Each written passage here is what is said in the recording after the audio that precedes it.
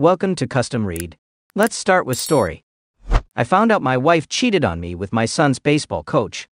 We have two beautiful kids, ages 5 and 6, and I always thought we had a solid family life. My wife is simply incredible. She's the glue that holds us all together. She's an amazing mom and partner, and I've always cherished every moment with her. It all started when she was showing me something on her phone. A text popped up saying, "I love you more." Naturally, I was curious and asked who it was. She told me it was just a coworker she was helping out. I didn't think much of it at the time. That day, we had a big family gathering for our daughter's birthday, and it was such a joyful occasion. After everyone left, my wife sat me down to share something important. I could feel the weight of the moment in the air. She revealed that the "I love you more" text wasn't from the coworker she had mentioned. 6 months ago, when I was struggling and trying to find my way back to myself, she fell in love with someone else. She said it was love I hadn't been giving her in our marriage. She explained, "If I have feelings for someone else, maybe I shouldn't be married to you. It's not fair to either of us." She never meant for it to happen, it just did. A friendship had unexpectedly transformed into something deeper. She assured me that they hadn't been intimate, describing their connection as emotional rather than physical. She told me that life is too short to settle for anything less than happiness. While she praised the changes I've made and how great I've become as a dad, it wasn't enough to fill the void she felt. It left me wondering what more I could have done. We've always had a loving relationship, one that others admired.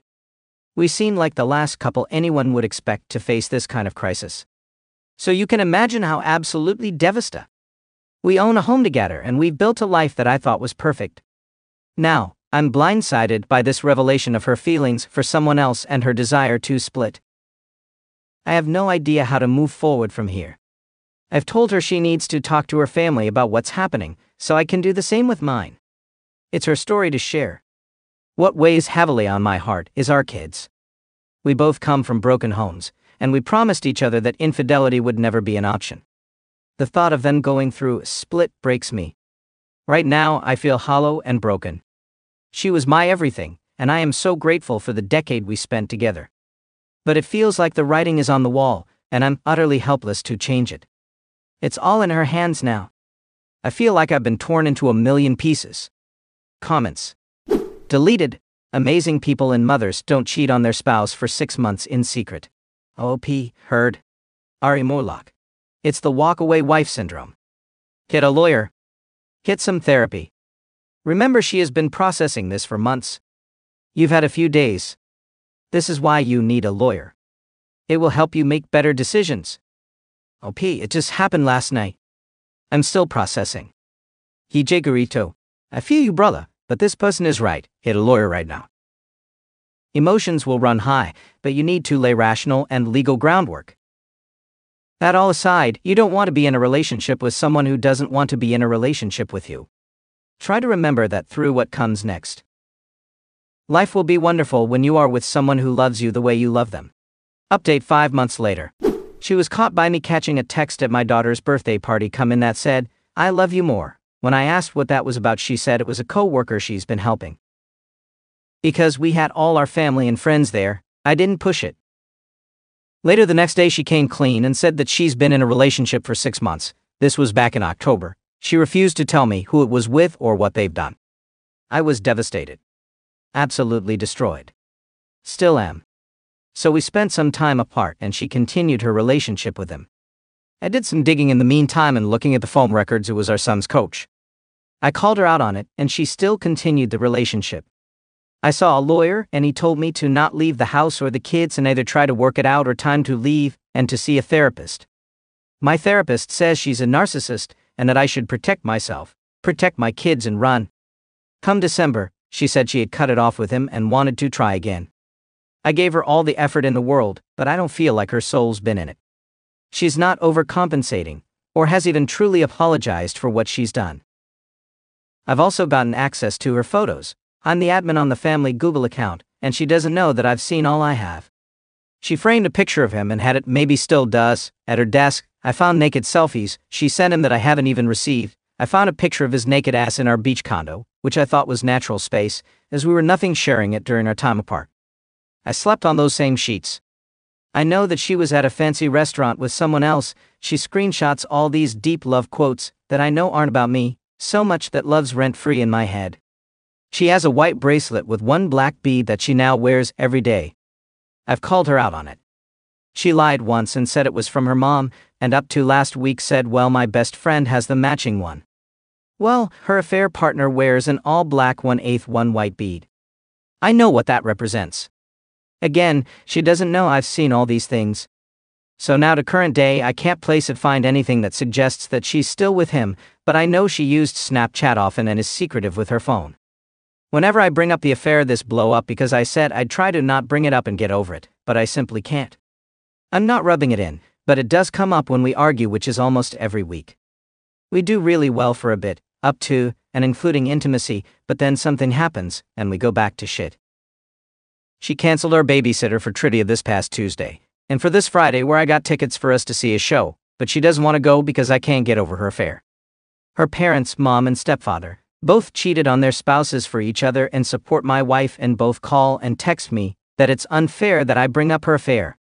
The pictures of him life rent-free in my head almost constantly. I can't get past what she's done no matter how hard I try. I don't know what to do as she's trying to make me the bad guy, and I'm like, I've been here the whole time. I didn't fall in love with someone else. I just don't understand and am an emotional train wreck. Comments. One relationship, 3,159. So you live somewhere that has at-fault divorces? If so, use the evidence against her. If not, still use the evidence to help speed up the divorce. It doesn't sound like she loves you at all, just needed you at the moment. The AP may have broke it off and you are safety net. It doesn't seem like you will get over this betrayal. So it's time to move on without her. OP, unfortunately no.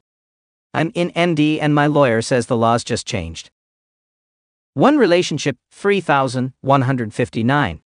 So you have a lawyer? You started the divorce process?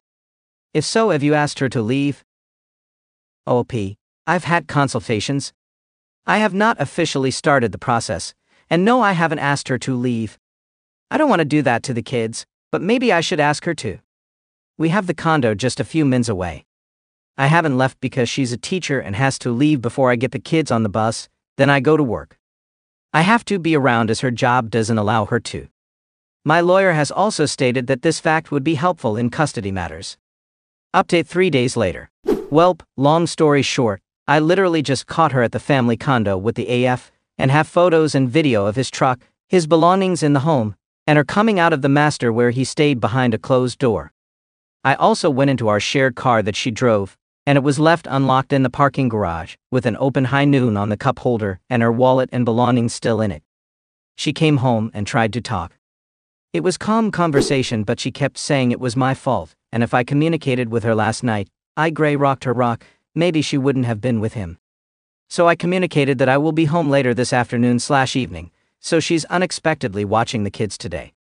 I wanted to hang with them, as she took them away from me yesterday to go do activities, and I would do separate activities today. However, I'm not emotionally able to give the kids the best of me right now, and I definitely don't want to be around her. I asked if she could sleep in a kid's room, and she got upset and stated that our bed is her bed, and she will sleep where she wants.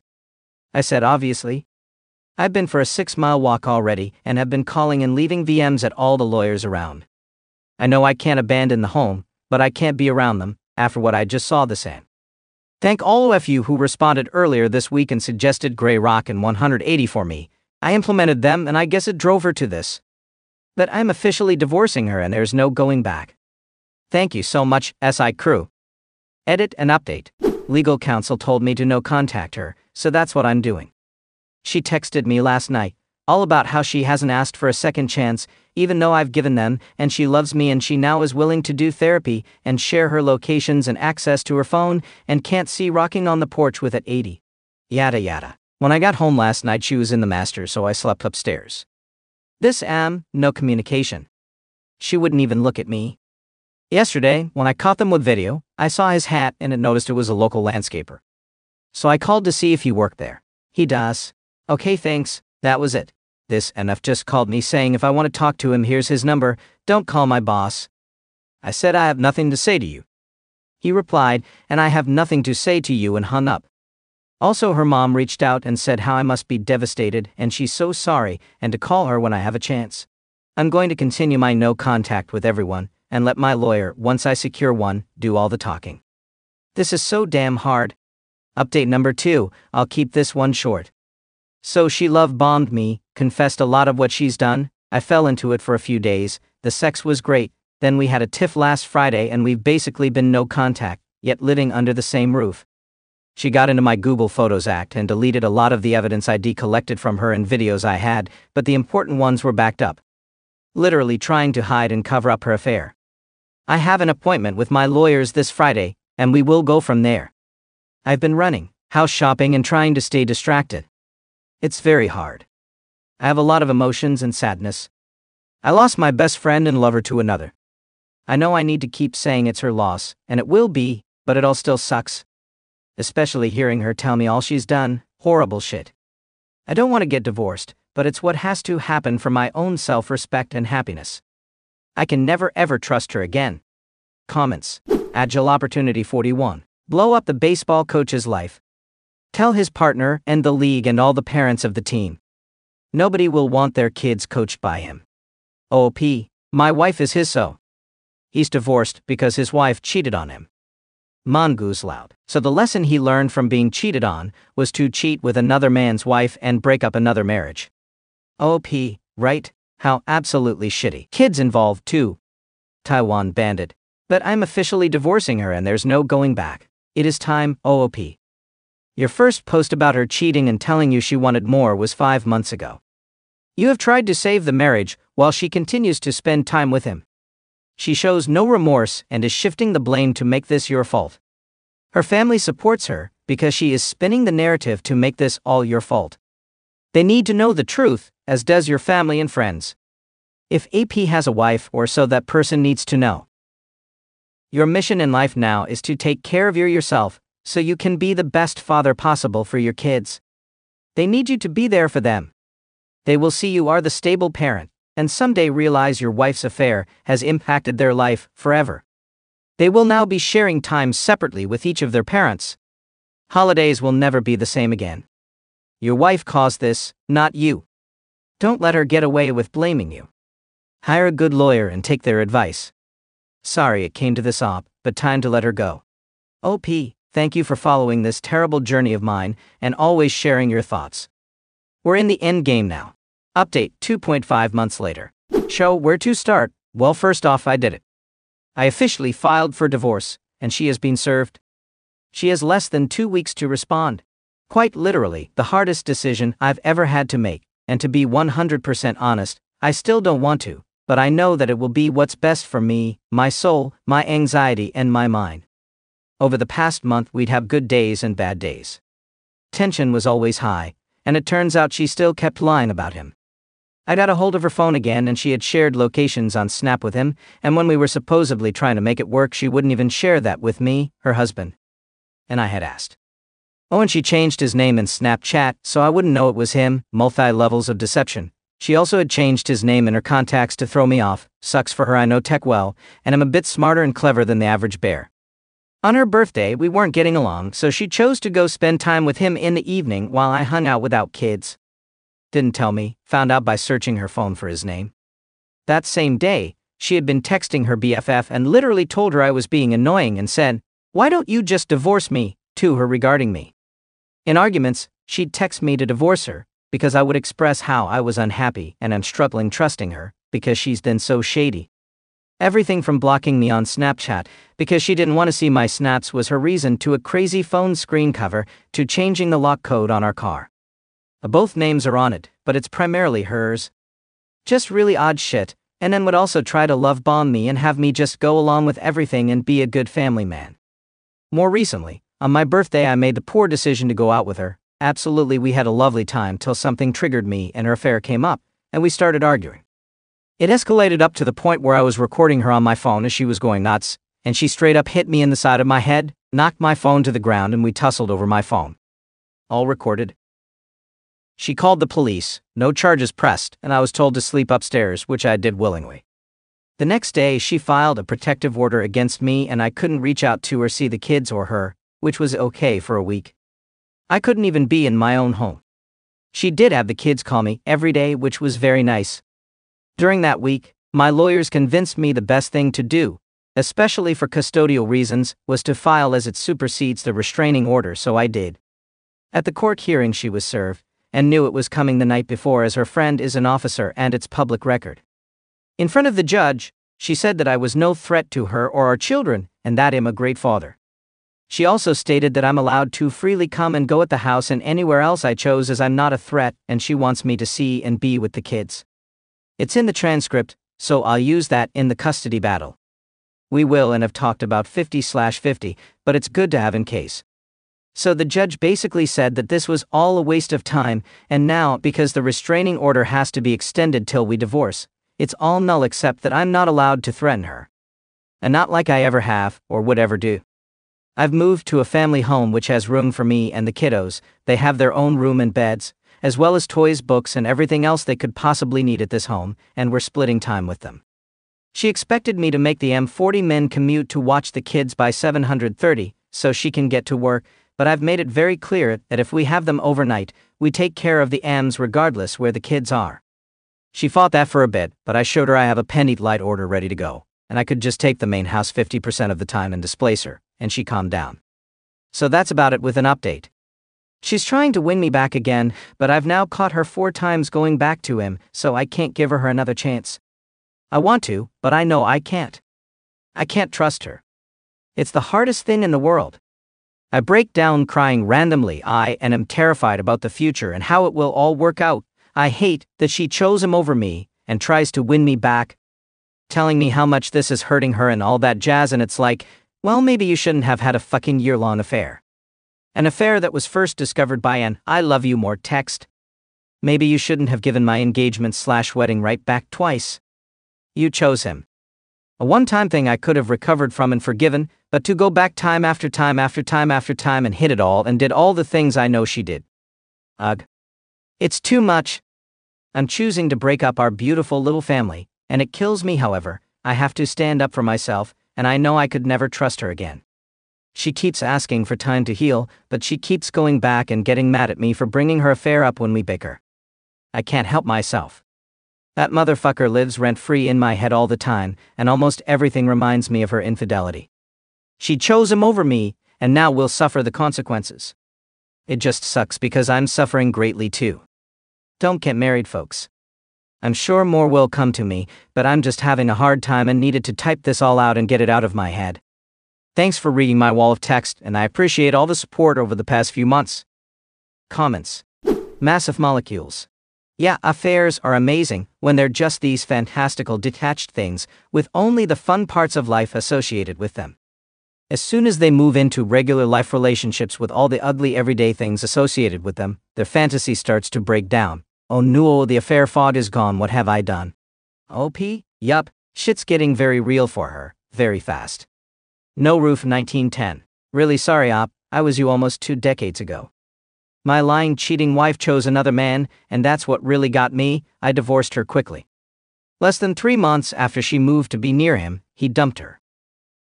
She came to talk to me about trying to reconcile, and that was a hard no. I'm not saying your wife will try to come back, but the odds are good, so be prepared for that, ahead of time. While going to therapy through my divorce, my therapist brought that up to me. He asked me what I would do if she wanted to come back to me. I was floored. She loved him, she wanted to marry him. In my mind, that wasn't possible, until it happened. Now, she really didn't want to be with me. Her lover had dumped her now that she was single. She'd been a stay-at-home mom and she went back to teaching elementary school. We had 3 children, all under 10 years old. As much as I still loved her, I knew she would only be using me if I took her back, so thanks to my therapist, I was prepared for when she came to me to talk about wanting to reconcile. It was out of character for me, but I honestly laughed when she brought reconciliation up. It's so difficult for you now, Op, and it will be for a while, the emotional ups and downs. Counseling and working out are your friends in this. Wishing you the best. OP, thank you for sharing. I'm sure she will come back. Hell, she's trying even now. Every day. I've been doing a lot of running. It's been great. I look great, the best in years. I just feel like shit. Thanks again.